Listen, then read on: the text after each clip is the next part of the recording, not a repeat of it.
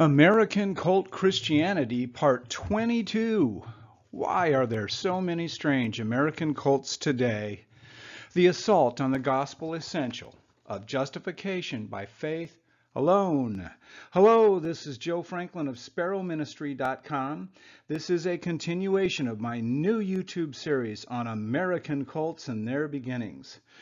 This ongoing and vital series, called American Cult Christianity, asks the question, why are there so many strange American cults today? Again, the short answer is the assault on the gospel essential of justification by faith alone. This aspect of our salvation and foundational gospel truth is the number one target of the enemy and has been ever since the church began on the day of Pentecost.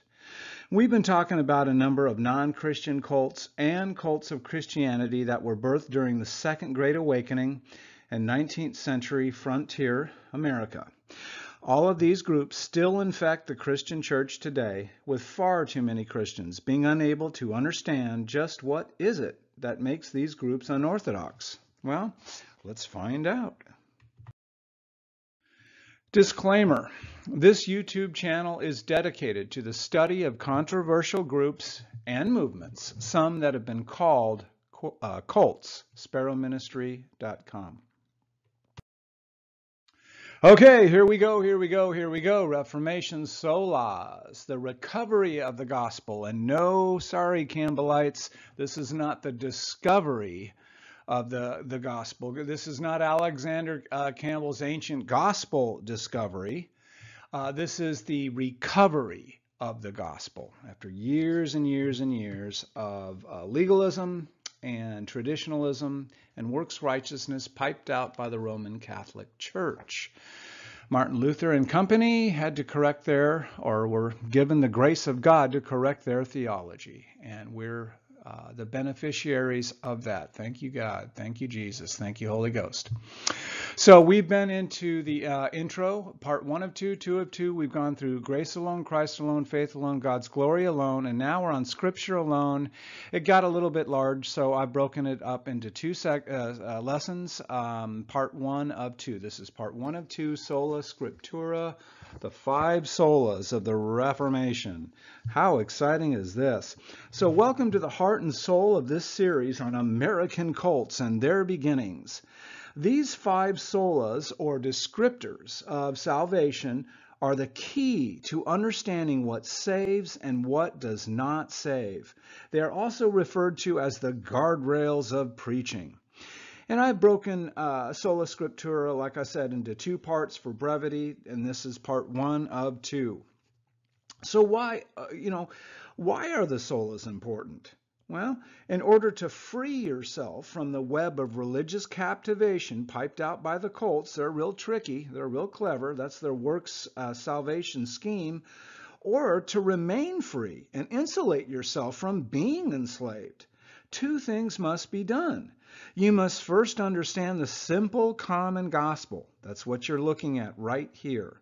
Secondly, you need to be able to recognize that some of the key pillars of Campbellism or Adventism or whatever you're into, like the ICOC, some but not all, or the 2x2s, maybe you're into the Cooneites and all that. They're not only unbiblical in the cults, but they undermine and contradict the gospel.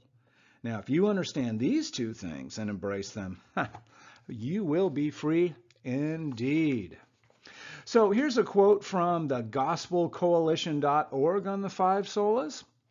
The 5 solas are every bit as relevant in the 21st century as they were to the reformers. No, this is not a quote from that. I think I've jettisoned that from my little intro here. Anyhow, I don't have the quote from gospelcoalition.org on the 5 solas, but these 5 solas were slogans, and the reformers didn't know how important they would be, and we're the beneficiaries of these incredible teachings that came out of the Reformation. Anyhow, Here we go. The five solas, though, are every bit as relevant in the 21st century as they were to the reformers. And I want to make a little note on that so I can correct that before I get to the next one. Sorry about that, guys. So they're important. They're relevant. It's not ancient history. Discerning Christians should be familiar with these pillars as they came to us at great cost. Throughout church history, controversy has led to the clarification of orthodox doctrine. So controversy leads to clarification. For example, Martin Luther on October 31st, 1517 AD, of course, posted his 95 theses on the door of the Castle Church in Wittenberg, Germany. This act of defiance helped begin the Reformation. Well, the Roman Catholic Church disagreed with Luther's viewpoint naturally and excommunicated him. They responded to the Protestant movement by convening the Council of Trent. And this was their counter-reformation that took place in the middle of the 16th century. Lasted 15, 20 years, many, many meetings over quite a few years. Anyhow, finally, these solas should not be described using the word solo. The Restoration Movement and Campbellites love to slur anyone who's not a part of their group. And they'll use, oh, you believe in faith only. Okay, no. So anyhow, Han Solo, Chewbacca, and the Millennium Falcon are important to Star Wars and are not part of the Reformation time period. And again, they're going to accuse you and Protestants of believing that faith only saves, or grace only saves, solo fide, or solo gratia, which is not true. Solo only is different than sola alone, okay? And that's part of their thing. You know, they say the emptiest can rattles the loudest, and these rattlers are coming to a town near you. They know their theology is off, both on salvation and baptism, and so they're out. They're out to argue and disrupt, you know, like those dogs of legalism in Philippians 3, biting children, messing up the trash cans, causing chaos wherever they go. Those are the Campbellites. Campbellites and chaos. All right, so here we go. Okay, so here's part 21 review, and that's our happy sparrow up in the top left-hand corner. Sola, number 4, God's glory alone. Walls breached, false man-centered gospel and salvation. That's what you get with Alexander Campbell and the Restoration Movement. That's the virus that he piped out into the stratosphere of American cult Christianity, 1800s. And then, of course, the other cults of Restoration-ism were spun up, took a hold of those false beliefs, and ran with them. And we're talking about a lot of cults now. So thank Alexander Campbell and company as associates for those set of false beliefs. All right, so here we go. False religion says in order. Now this is a review of Sola number 4, God's glory alone. So false religion says in order to be saved, works are a necessary condition of faith. And thus they confuse faith with works. And of course, they distort James 2:24. We can't forget that with the Campbellites, International Churches of Christ, Adventists, and every other cult that's out there. And the Roman Catholics love to run to that one too. And this is the self-directed life. Okay, so this is the flesh talking.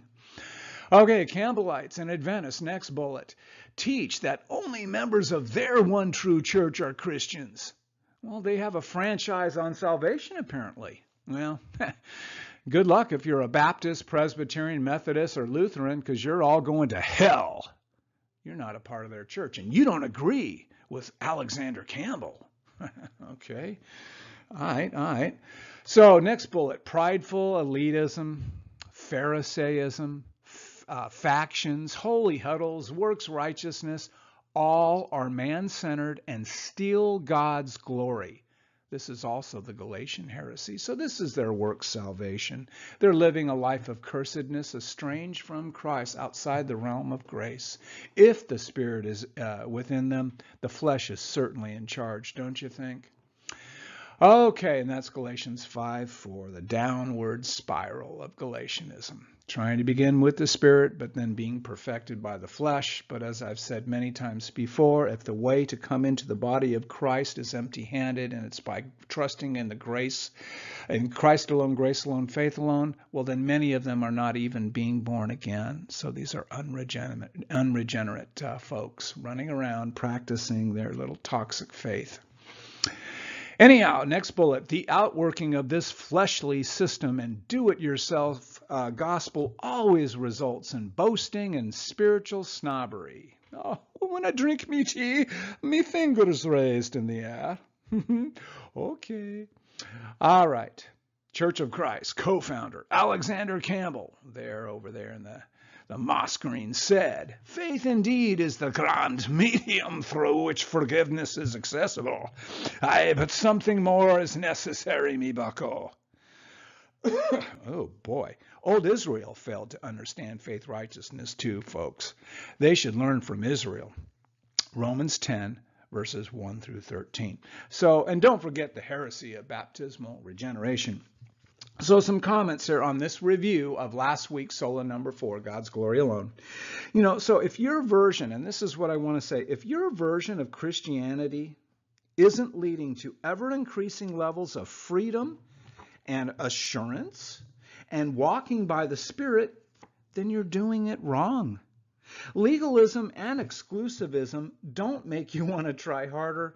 It only makes you want to give up. You're either pepped up or pooped out. And you're deceived every point in between, by the way.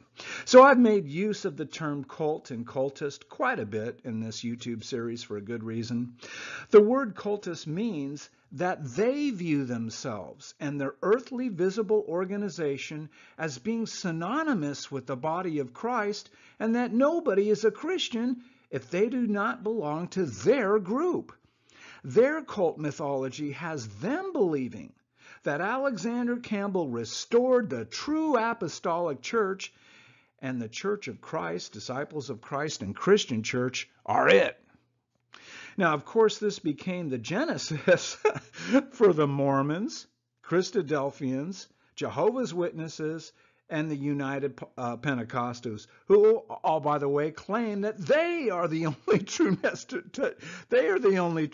New Testament church in our day, to the exclusion of all others. So they're all pointing fingers at each other and all arguing and fighting now. All right, the dogs are loose. The trash, take out the trash. They're just disturbing, disrupting everything, turning on each other, biting the children of God. Bottom line, the Restoration Movement is the spawning ground for all the major cults that afflict the Christian church today.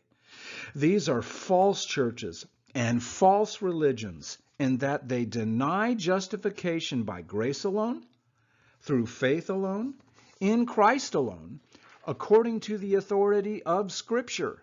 Now, you've got 4 of the 5 solas being rejected by the cults that I just referenced in one simple, understandable sentence just now. 4 of the 5, folks. When one falls, they all fall, the solas. But anyhow, because they reject essential Christian doctrines, you should leave these churches and head for the exit doors immediately. Go with grace, folks, and keep away from the cults of Christianity. Okay, so this is a good one. You've seen it before. I put a little some lime green boxes on it and just fidgets, made a few tweaks. So anyhow, unbiblical theology and hermeneutics. So let's get back to Sola number 5, Sola Scriptura. Unbiblical theology and hermeneutic give birth to errors in doctrine and belief. And there's the little star. Once the false teaching goes down into the soil, it's difficult to uproot, right? You can't put the toothpaste back in the bottle. So anyhow, we've got 2 trees. We've got the healthy one on the right, the unhealthy one on the left. Above the 2 trees, you've got a rounded lime green box with a light bulb. Biblical hermeneutic approach. Scripture should interpret Scripture.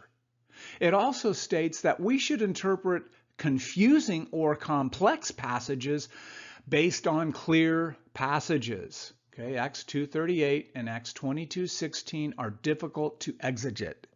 You need to look to other scriptures, such as the Gospel of John, and such as Ephesians 2:8 and 9, the Gospel of, in a nutshell, and all the many references to grace and the prohibition against works in terms of salvation. Look at those passages to help you understand the difficult ones. That's what I'm saying here. The Bible must be interpreted in such a way that it is not contradictory. I'm going to put some real contradictions in front of you today. And if you're familiar with the Restoration Movement, Churches of Christ, International Church of Christ, or Adventists, you know about those contradictions.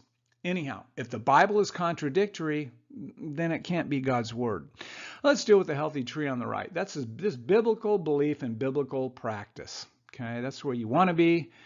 Orthodox hermeneutics, understanding the Bible, the meaning of Bible texts. Okay, that's what you want.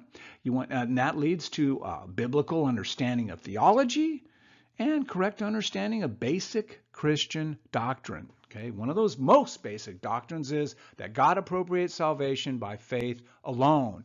Also, you should understand the theological eras, especially the Reformation. Know a little bit about Augustine and that era too. Okay, so, but oh my gosh, Pharisaism, Galatian heresy, this must be the Restoration Movement and the Campbellites. Okay, unorthodox hermeneutics, understanding the meaning of Bible texts. Okay, well, they looked at legalistic patternism. Well, good luck with that one. Poor understanding of theology, getting it wrong, confusing grace with works and all different other kinds of stuff, right? False definitions, confusion upon confusion, and just generally a superficial understanding of basic Christian doctrine. Of course, they reject the fact that God appropriates salvation by faith alone. They're going to reject that and fight it. Sins of the flesh are at root with this ugly tree. The root issue, and here's the thing, the root issue with problematic church teachings, Campbell and company in their misinterpretation of Acts 2:38 and Acts 22:16, 1 Peter 3:21 and others, James 2:24, and just go on and on. The root issue always comes back to hermeneutics, applied rules of Bible interpretation, and they went with scientific reasoning and Scottish Enlightenment, CEI, the lie of CEI. They go with command, example, and necessary inference. Even their own leaders, many of them, say, hey, we got to come up with something new because, man, this ain't working. Anyhow, if the lens by which one views the Holy Scriptures is askew, then how great the resulting error? Well, you're going to have poor understanding, superficial understanding, looking through the lens of legalistic patternism and scientific reasoning. So some comments. Church of Christ methodology for understanding the Bible. We just talked about it. Extremely problematic and unreliable. This is a foundational issue for the group and continues to this very day. No other group recognizes CEI as being orthodox or effective. Think about that for a minute. Put that in your pipe and smoke it. Huh? The hermeneutical lie of CEI, embraced and promoted by Alexander Campbell and his associates, has birthed many problems for the Restoration Movement. Legalistic patternism, next to the Church of Christ heresy on baptismal regeneration and the denial of justification by grace alone, through faith alone, in Christ alone, is the biggest driver of their false church and cultic religion. The Church of Christ claims to go by the Bible only, yet they contradict clear Bible teachings with their quirky, idiosyncratic, and cultic views. Now again, we're talking about the hardliners, non-instrumental. Legalistic patternists, okay, that's what we're talking about. Not all of the churches of Christ, folks. Not all of the Christian churches or the disciples of Christ. Not all of the Seventh-day Adventists. Pretty much all of the ICOC. They haven't moved off their mark one iota, actually. But anyhow, so they proudly claim the following. This is the Restoration Movement Churches of Christ, okay? They claim, 1, to speak where the Bible speaks and remain silent where the Bible is silent. Okay, that's their little motto. 2, they call Bible things by Bible names. Man, other churches don't.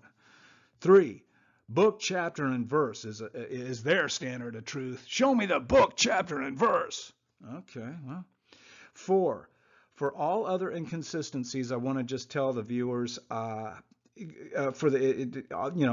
please see Bob Ross's book on the next slide is all I can tell you. And you'll see that very clearly. I'll talk about it. So anyhow, hypocrisy is saying one thing and doing the other. So I'm going to camp out on this for a little bit. Campbellites complain about the speck in someone else's eye when they have a big old log in their own. I was the same too when I was in the International Churches of Christ. A little Pharisee.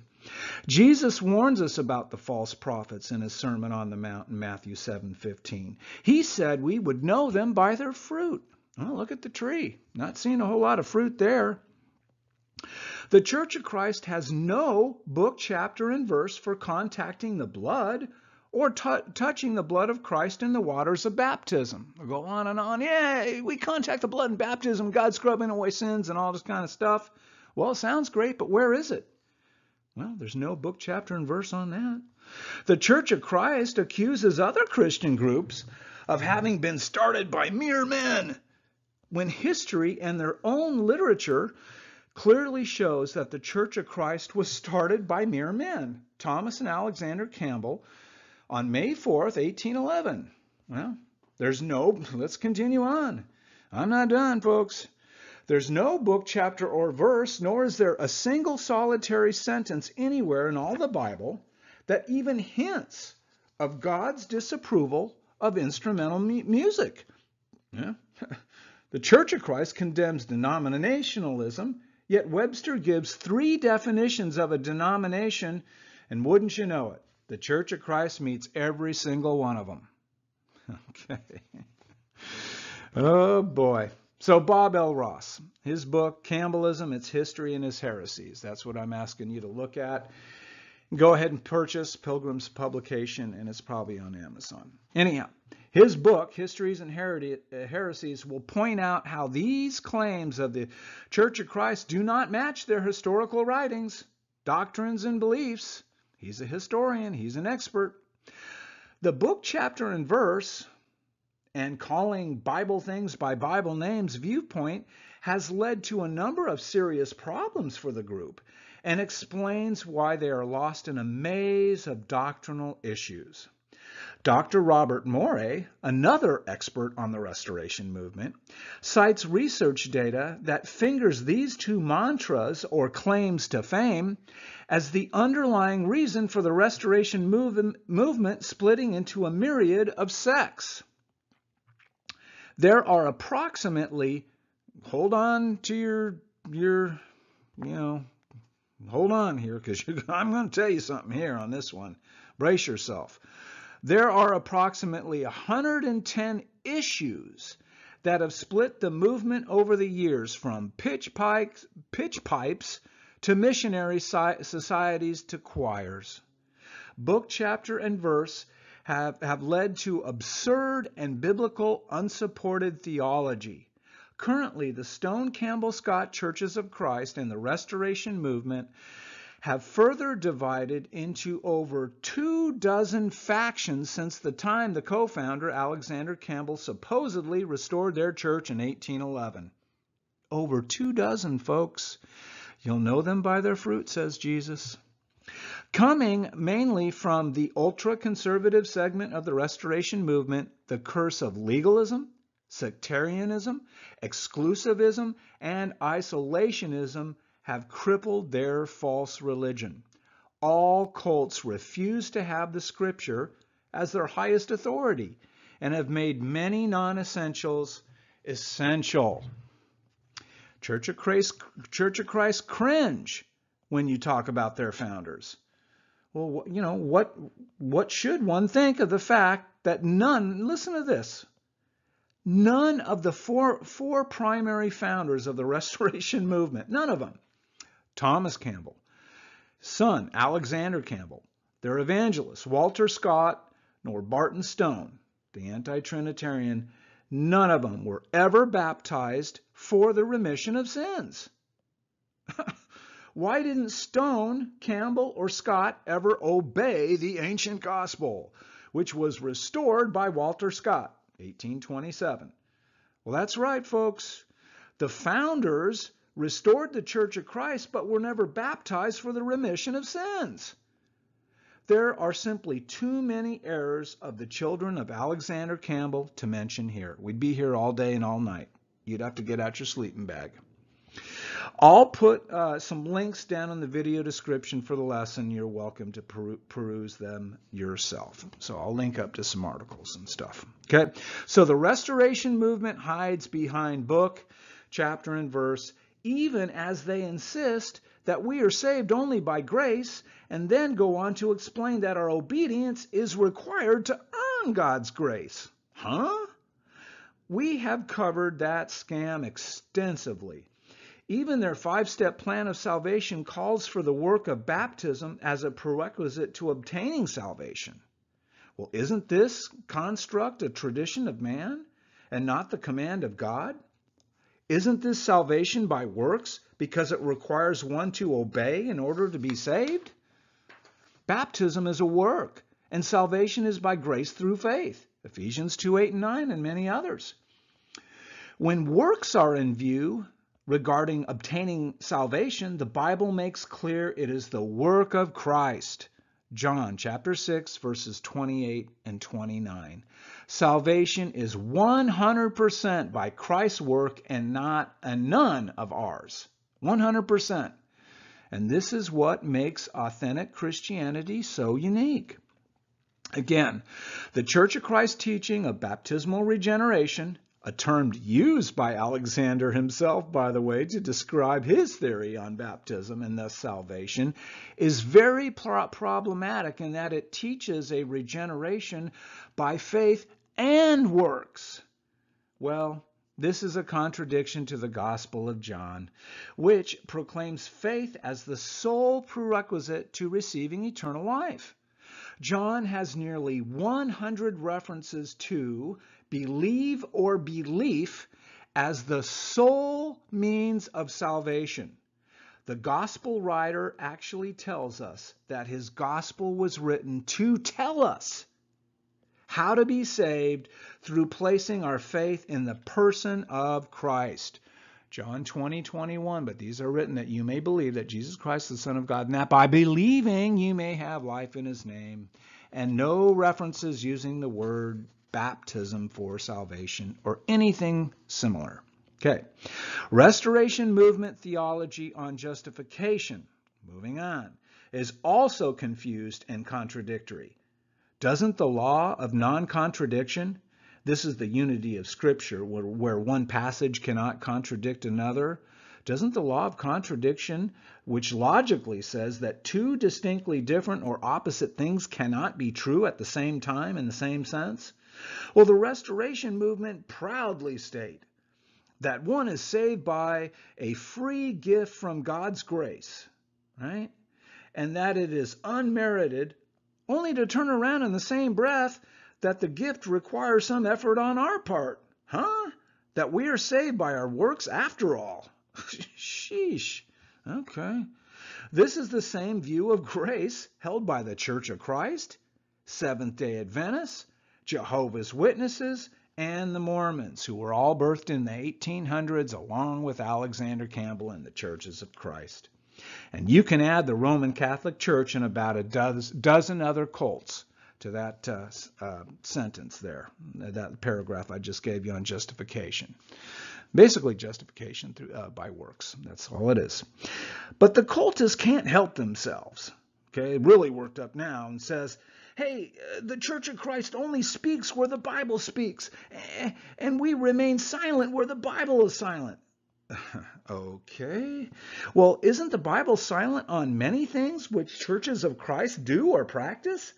Well, case in point, church buildings, placing membership, 5-point plan of salvation, shaped notes, 4-part harmony, audio and visual equipment, and on and on and on. Oh boy.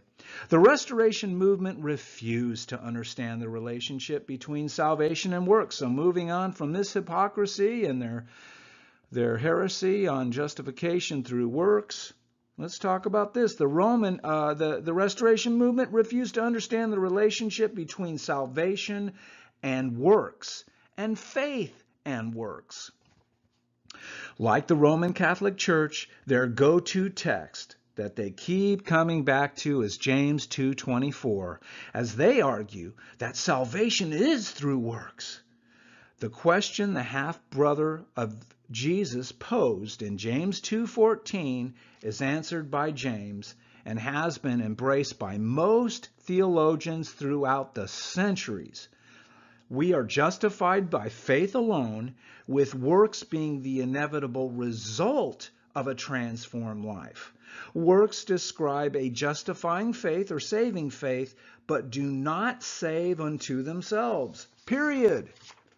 Well, the cults employ this crafty spin on James 2 in order to bolster their false gospel and make it seem palatable and reasonable. Again, that empty can rattles the loudest. These are rattlers. And they're word salad games. They're shell game. Anyhow, bottom line, their motto is this. Look, where the Bible speaks, we speak. Where the Bible is silent, we are silent. But don't they break that rule all the time? Again, for all other inconsistencies and Bible contradictions in the Church of Christ, please see Bob Ross's book on the next slide. Okay, so moving on to the next slide. That was really important. Okay, so there's Bob Ross's book there, lower at the bottom there, kind of in the middle off to the right, Bob L. Ross, Campbellism, Its History and Heresies. You want to learn about the Adventist, the cult of Christianity, Seventh-day Adventists, read Walter Ray's The White Lie. If you want to know everything about the International Churches of Christ, their false man-centered gospel and theology, and their erroneous disciple doctrine, read my book, Taken Captive, the 2019 International Church of Christ report, out on Kindle. So there we have our heretics on the left. Who is right? The founder of your church or the apostles, okay? And on the right, remember this one? This was a part 16 slide, the intro to the solas, part 1 of 2. I put it on here. It's just so important. All Restoration movement and Restorationism cults claim two sources of truth.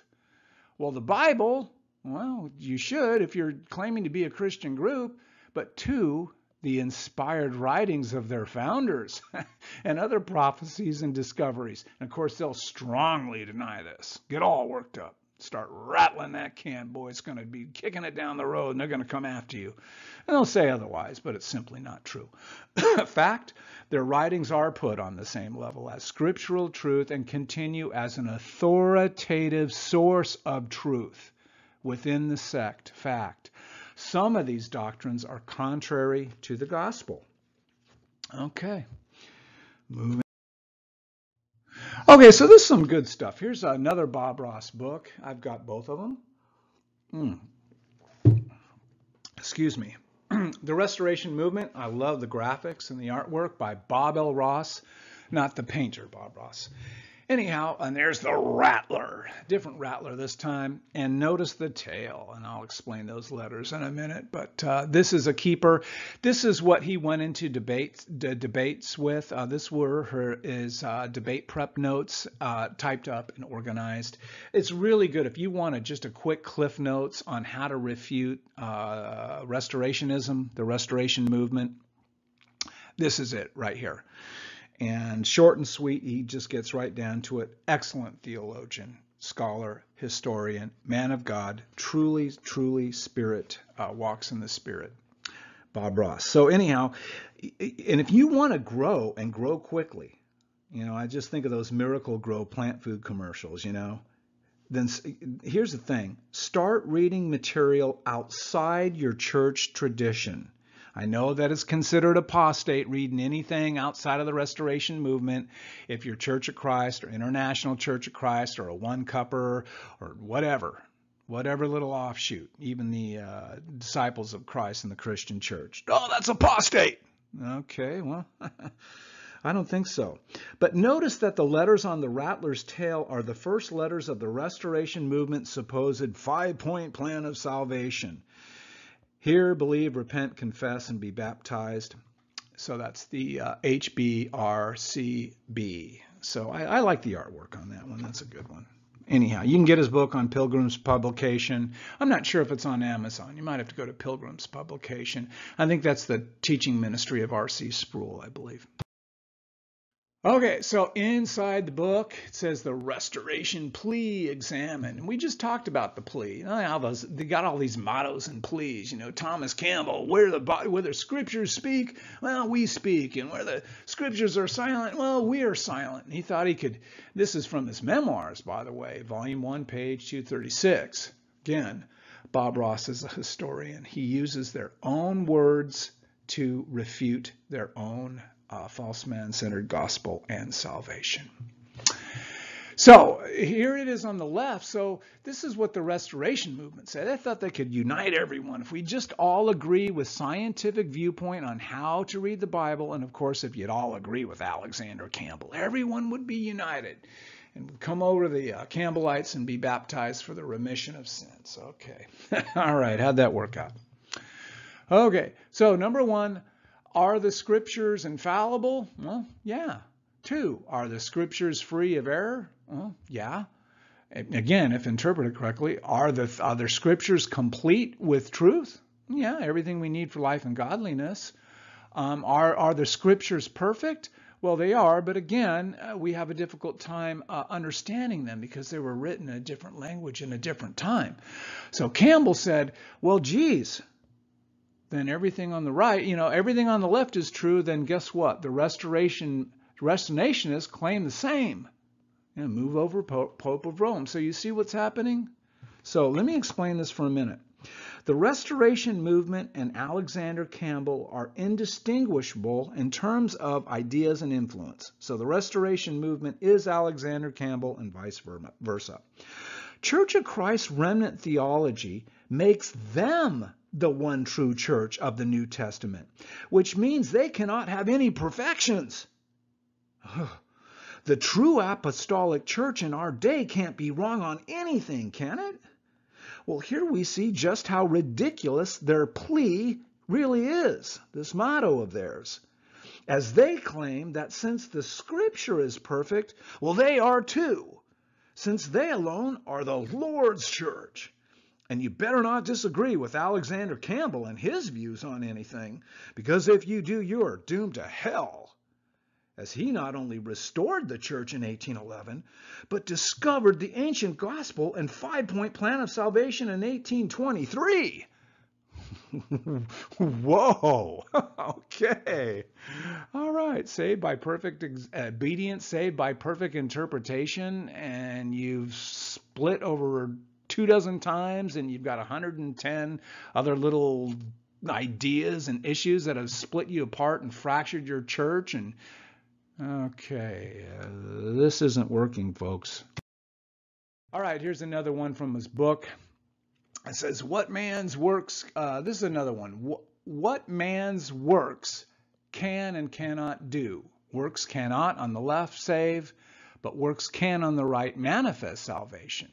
And number 1 there, it's a James 2 kind of thing. Once you understand that works don't save us or keep us saved, they're more appropriate for rewards. You understand James. And once you understand that works are the inevitable result of a transformed life, then you begin to understand some of this. So here's a little bit of doctrine. We're going to go on from these silly mottos of theirs and their claim to fame, which they just trip all over themselves trying to uphold. So anyhow, here Ross points out a number of Restoration Movement doctrinal errors and inconsistencies. And I put a check in front of those doctrines the Restoration Movement and Restorationism cults violate. If you're a disciple of the International Church of Christ, this would apply to you as well. Okay, last one from Ross's book. Let's see, which one is this? Book, chapter, and verse for the Restoration Movement. Here's all their rules. This is book, chapter, and verse. So they got to follow these rules themselves because they're legalistic patternists. Okay, so let's see, where are we on the notes? Now this is interesting. Number one, name. Now this is funny. Notice there's no scripture given on any of this because they don't have. There is nothing in the Bible, book, chapter, and verse for the claims, these rules that the Church of Christ say they hold to. Well, we're the Restoration movement, number one. Well, where's the scripture on that? Two, restorationists. Always talking about them. Hey, the restoration. Nothing in the Bible. Three, they're plea. Man, restore New Testament Christianity. You notice how the Bible never talks about restoring something that only the Holy Spirit could do in the age of fulfillment once the day of Pentecost started and beyond. That was an act of God. Where does it say in the Bible that we need to restore New Testament Christianity? We certainly need to love God and follow the Bible, don't we? But where does it say that? There is no book, chapter, and verse, folks. 4, Constitution, Declaration, and Address. They got all these things rule. We speak where the Bible speaks. Yeah, well, we already disproved that. So, you know, Thomas Campbell is the father. Alexander Campbell is the head of the church and all this kind of stuff. None of this is in the Bible. Brush Run, its origin, the church. The church's origin began in Brush Run, Pennsylvania in 1811. Where's the scripture? Ancient gospel. First practice in 1827. That's Walter Scott. He started preaching this nonsense, and it actually caught on. People thought salvation was a series of steps. Well, where's that in the Bible? Where's the book, chapter, and verse for that? It's nowhere in the Bible. Salvation is not a series of steps in the Bible. Okay, so its claim, restoration movement equal church. Well, that's not there either. Sorry. Again, book, chapter, and verse have made absolute hypocrites out of the restoration movement and their offspring. Okay, so here's a good summary of the stuff that we've talked about thus far in this particular part 22. Summary of cultists and their errors, restorationism and their set of beliefs. So they've crossed the line. They dismiss, marginalize, and ignore the theological eras. Again, all of them, Reformation, Augustine, all that stuff, they ignore them all. Lessons learned about original sin, they throw that out. Pelagianism, hey, that's their man. They're semi-Pelagian, or full Pelagian, actually, right? The Trinity, well, Alexander Campbell wouldn't use the word. He preferred the Godhead. And Barton Stone, cold and dead as a stone, well, he was anti-Trinitarian. But one thing for sure they reject, all the cults, is salvation by faith alone. And that's non-negotiable, folks. That puts you into the realm of the cults. You cross the line, especially when all of these groups claim that no one else is a Christian if they don't follow all the rules that they do. That's what makes you a cult. Dangerous, destructive, divisive. Stay away from these cults. Okay, these are apostate groups. Okay, next here we see a Bible. They refuse to correctly handle God's word by holding to a sound approach to understanding Scripture. That was our tree, the fruitful tree and the scrubby tree. Okay, they violate key principles of sound literary interpretation. The lie of CEI, command, example, and necessary inference, legalistic, patternistic view of the Bible. Okay? They insert their own beliefs into the text, ignoring context and author intent. Semantics, biblical term, ignoring context and author intent and semantics. Biblical terms are used, but given a different meaning. Rose-colored glasses. And I tell you, the word salad and the shell game, they distort works, they distort grace, they distort faith. They are major distorters in the restoration movement. All the cults. Contradictions abound. The unity of Scripture gets upended and contradictions abound. Scripture is supposed to interpret Scripture, not in the cults. There are so many contradictions. People are coming out of this group more confused than ever. Okay? So the influence of Campbell, this is a good comment from Russell Padden, and this is from the Churches of Christ to the Boston Movement, a comparative study. This was his doctoral or his master's thesis he did in 1992 in the University of Kansas. It's retrieved from reveal.org, and that's a website that will teach you about the Church of Christ and the International Church of Christ, run by none other than Chris Lee, graduate of Cornell Theological Seminary and a really great family man and Bible student. Chris Lee, reveal.org. So here's the quote from Mr. Padden. Quote on Campbell. This is the influence of Campbell. Quote, Campbell was certainly a product of his time, although he claimed to have endeavored to read the scriptures as though no one had ever read them before me, and was against being influenced by any foreign name, authority, or system whatever, he still read the Bible as a grandchild of the Puritans, a child of European and American enlightenment, and an ardent disciple of John Locke and the Scottish common sense philosophers who adopted Locke's thought. End of quote. Campbell had massive blind spots, folks. He also threw out the creeds, the heroes of the faith, and scholars that preceded him, and he sought to understand the scriptures with a just me and my Bible approach. Okay, don't bother him. Whoa! Pride goes before the fall, folks. Again, look at the fruit. Okay, so this is a good one. I think I've used this sometime in the past, not really sure. But saved by works and baptism, all the cults have this as their theological emphasis. Saved by works and baptism, delusions to the faith, and there we have the water. Indoctrination manuals, there they are. You must adopt everything the organization says in order to be saved. Now, we've got two different kinds of apostate groups. Those in the orange, they reject the Godhead or the Trinity. Well, those came out at the same time as Alexander Campbell and Company in the 1800s. That's Jehovah's Witnesses and the Watchtower publication. It's their little propaganda arm. Then you got the LDS and the Book of Mormons, who also came out. Many of the Mormons were leaders within the Church of Christ and friends of Alexander Campbell. Joseph Smith stole Alexander Campbell's plan of salvation on baptism, seeing an interrelatedness and interconnectedness with the Restoration movement and the false set of beliefs that were spun up by Campbell and his associates. I hope you're seeing this. Now, the blue ones are the cults of Christianity. They reject the Christian gospel. Justification by grace alone, through faith alone, in Christ alone, apart from works of any kind.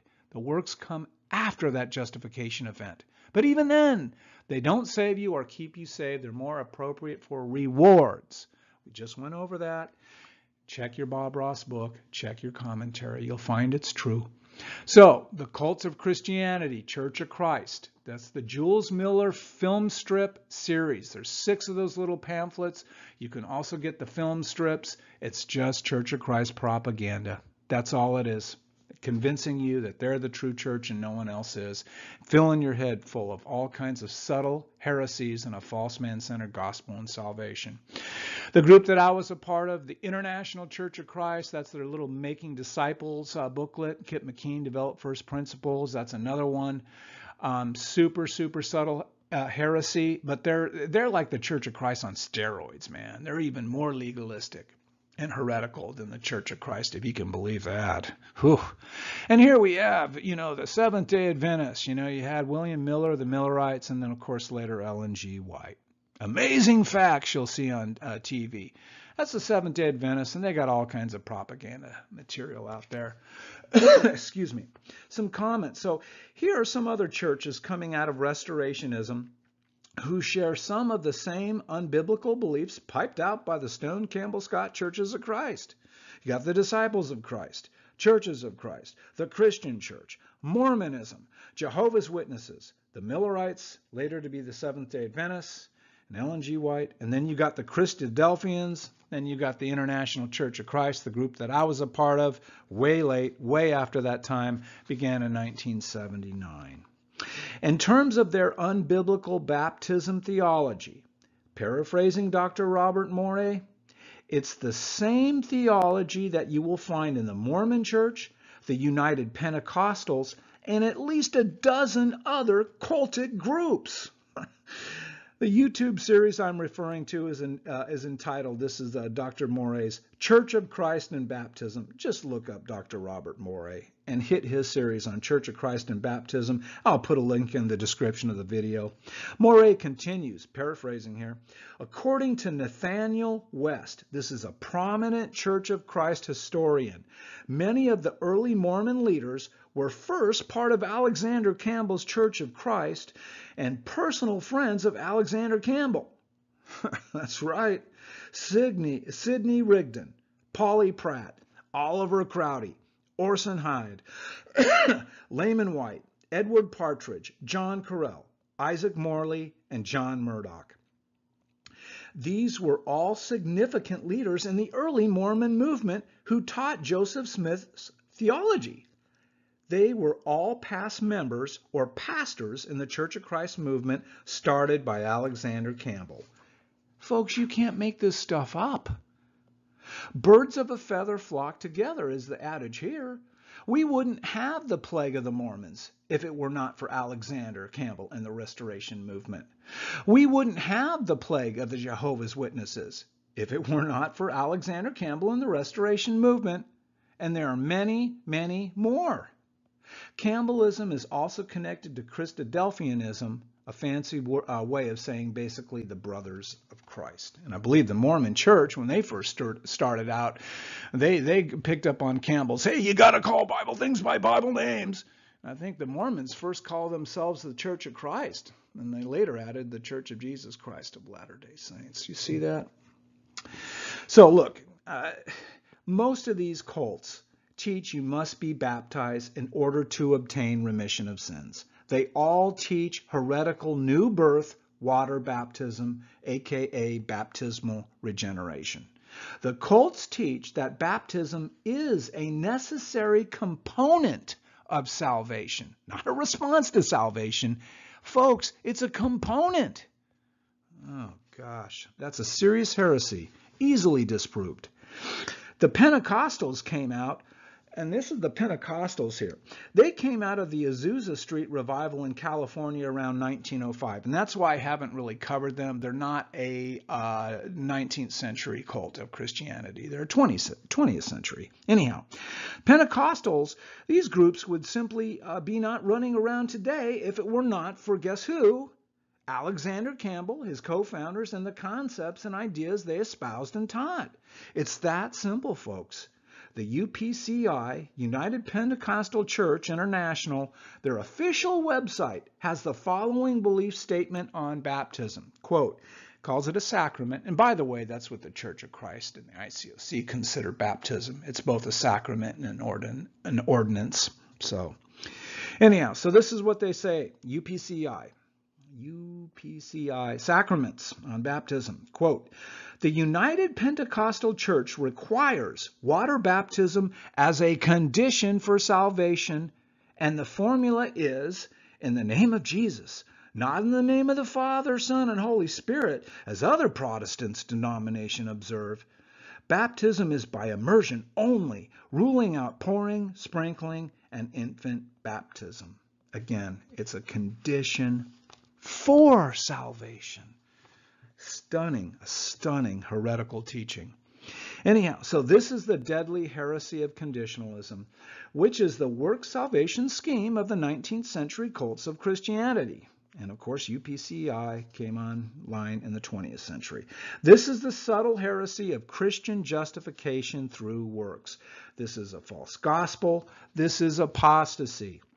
This series has put a much-needed spotlight on the Restoration movement for good reason. The Restoration movement provided the fertile spawning ground for the major cults that afflict the Church of Jesus Christ today. These groups are parasites and antagonistic towards God's blood-bought children and anyone who does not think the way they do. Again, like legalistic and ravenous dogs that go around biting children. disrupting households, knocking over the trash. Jesus said you'll know them by the fruit. Obviously, not everyone within these groups thinks that way. Again, Church of Christ don't want to hear about the founding fathers of their restored church for good reason. There's a good reason they don't want to talk about their history. According to their own doctrine on baptism, this is unbelievable. If true, then the original founders of the Restoration movement were never saved themselves. This is according to their own doctrine on baptism. They were never baptized unto the remission of sins, as the Campbellite doctrine demands. They were all lost and dead in their sins. The only baptism they had was infant baptism as Presbyterians, and then later at the hands of a Baptist clergyman. That's a fact, folks. That's in the memoirs and the history books. They were never rebaptized and are thusly unregenerate and unsaved men. Yet these men were the restorers of the gospel. They also restored the church in 1811. God used condemned men, unregenerate, lost in their sins, children of the devil, to restore the church after some 1800 years of dormancy. Good night. I hope you don't believe that malarkey. That's ridiculous. Okay, Church of Christ book publishing. Be on the lookout for this stuff. This is their spiritual pornography, so to speak, their propaganda, promoting a spirit of exclusivism, arrogance, and error. Okay, the first one, this is just screen captures from my cell phone. This is 21st, it's really hard to see that. I think 21st Century Christian, Standard Publishing, CEI, there's Command, Example, Necessary, Inference Bookstore. There's the lie of CEI. So if you want to read a bunch of legalistic, patternistic stuff, go to the Gospel Advocate. Next one, College Press. And the next one is Forthright Press or something. Yeah. Okay. So there's the stuff. Stay away from it. Protect your children. Help your friends if they're willing to listen. And I'm not saying that every book being sold by these Restoration Movement publishers is in error, or that they all convey a sinful elitist viewpoint. Don't expect these publishers to jettison 200 years of holding to a false man-centered gospel and salvation to be the ones to lead you to the promised land. These are sectarian publishers and hold to doctrines that are outside orthodoxy. Use some common sense. Stop reading Church of Christ material if you want to understand the gospel and free yourself from years of indoctrination and legalistic patternism, false definitions, subtle lies, you name it. On a more positive note, Max Lucado has roots in the Restoration Movement, and I would recommend his scholarly work. I've got some of his desk calendars. Wonderful, inspirational, grace preacher. Rubel Shelley seems orthodox as well. I don't know as much about him.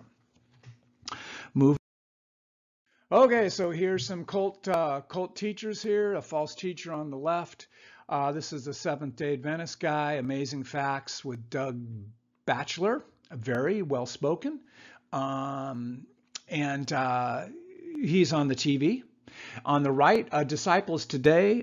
Thankfully, the International Church of Christ doesn't have a TV show, but this is their cultic main repository for all their information and their cult material and propaganda. Disciples Today. Okay, that's the International Church of Christ, heavily monitored, and of course, so is their ICOC Facebook page. Anytime somebody even says anything truthful about the groups, the comment is pulled off. So they monitor that website heavily.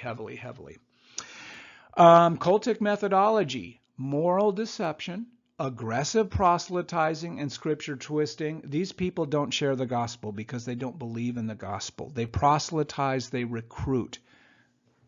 Okay, and so a little helpful scriptures, Colossians 2:10 at the bottom there in the blue rounded box there. Colossians 2:10, Jesus is all we need. And 1 Peter 1:3, his word has given us everything we need for life and godliness. So why do we look to these religious charlatans?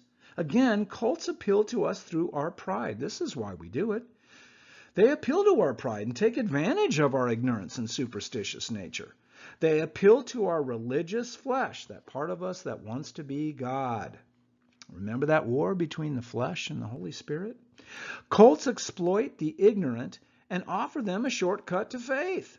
They offer up legalism that supplements Christ, and they wrap their poisonous doctrines in lots of religious packaging. Like I said, that word salad. Unfortunately, far too many, including myself at one time actually, have looked to men and their novel teachings instead of embracing grace and the Christian gospel and the 5 solas of the Reformation. And perhaps we're drawn to confident men who seem to have all the answers, right? These clouds without rain. They look so bold. They look like they're going to give life. They look like they're going to water our crops. They go by looking authoritative. They pass, and not one drop of nourishing, life-giving, living water. Dead shells, dead men with their dead message. Okay, let's see if we can't move along here. Okay, theology definitions assignment. Remember we had that assignment from theology definitions? This is our Daily Bread University. I thought I'd put it up there. Let's talk about something positive. Instead of cult propaganda, Churches of Christ and all this kind of stuff, our Daily Bread. I read this every morning. Not every morning. I'm inconsistent, I'll be honest with you. I read a lot of different things, and I ebb and flow throughout the day. But this is good, our Daily Bread. There's the link. It's you'll have to write that down and just cue it up yourself. This was one of the assignments that we did in the video series. Remember, there were 2 assignments altogether, and you can pause a video and tab back if you look after you look at the lesson. Search for systematic theology when you get to that link, and you'll see a very short and concise PDF called Theology Definitions in which to open. Recall that Restoration Movement cults twist Bible definitions to make room for their work salvation scheme. It's important to unlearn their propaganda in order to start anew and be made whole. So it's not just enough to leave the group, because then, you got to fill your house up with good things, with the gospel, with grace, and with good teaching. An empty house will just come back and be occupied by some other kind of strong man. So fill your life up. Really, really, really start being a Bible student and go to a church, a grace-filled church, a safe haven church, evangelical or Protestant leaning.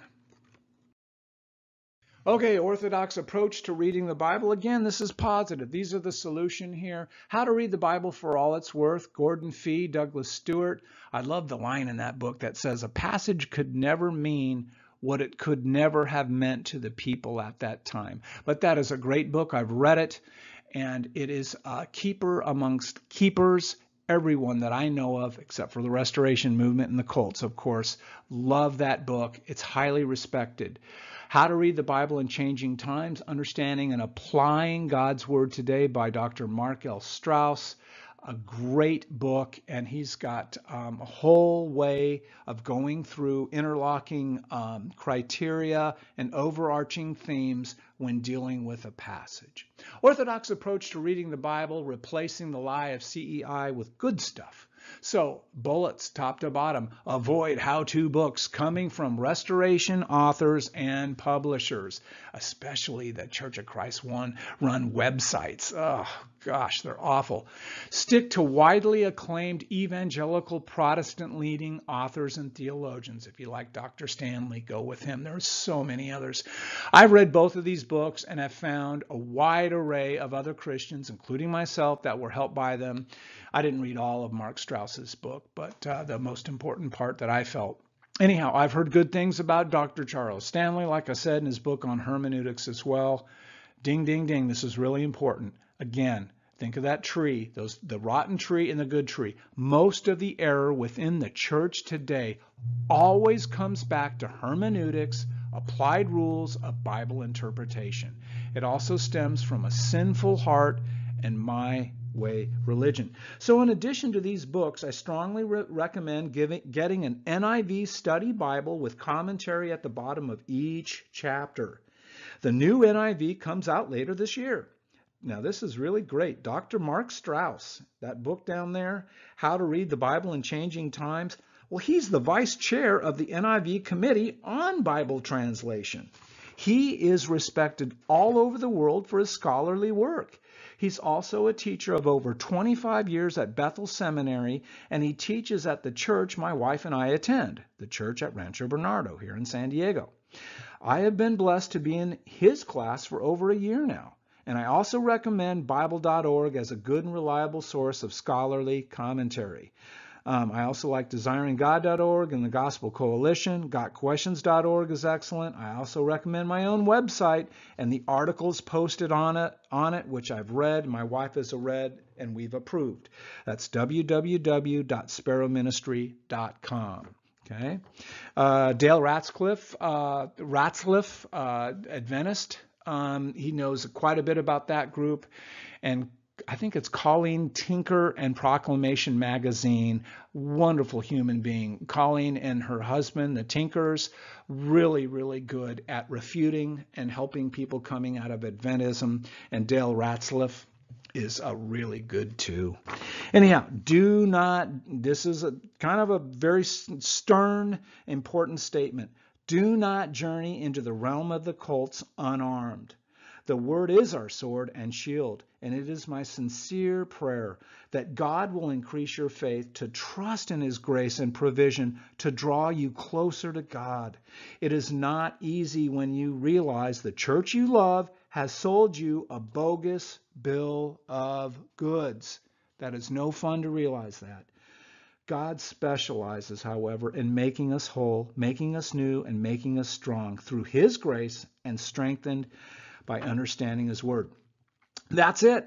That's it, guys, on the topic of American Cult Christianity Part 22 and the fifth sola of the Reformation, Sola Scriptura, or Scriptures alone, Scripture alone. And I'll do Part 2 of 2 next. Thank you for viewing, and be sure to check out my website and ebook series on the International Church of Christ at www.sparrowministry.com, or order the books directly from Amazon.com or my Amazon.com author page. Series is applicable to anyone coming out of a Bible-based cult, Church of Christ or Adventism, UPCI. They are also available on Apple Books, Barnes & Noble, Walmart, and Rakuten. And if you don't have a Kindle device, no problem. The website has other formats that will work on your PC, Chromebook, smartphone, and tablet.